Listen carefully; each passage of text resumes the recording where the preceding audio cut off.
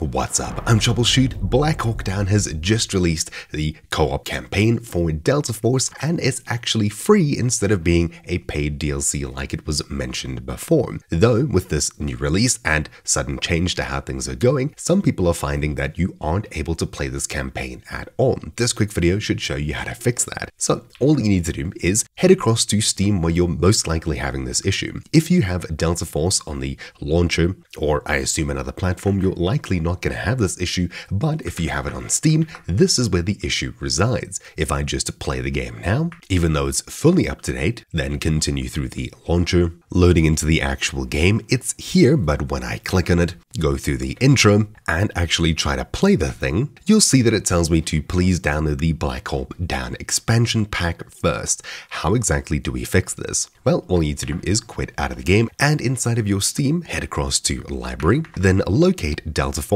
Assuming it's closed, you can click it, and on the screen here, you'll be choosing the DLC button right here. You'll then be taken to the DLC available page for Delta Force. Scroll down, find Black Hawk Down, free, click this, scroll down and choose download over here. Once you've done this, this DLC is now added to your account. Usually free DLC is automatically added, but here it seems like you need to manually say, yes, I want to opt into this.